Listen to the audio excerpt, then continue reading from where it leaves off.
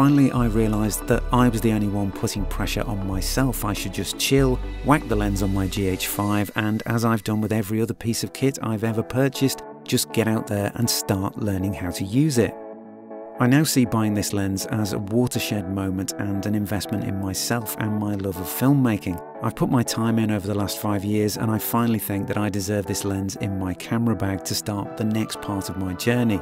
And when I do finally say goodbye to my GH5 for filmmaking, the chances are that I'm going to move on to a full frame camera, and I'll still be able to use this superb lens to even greater effect.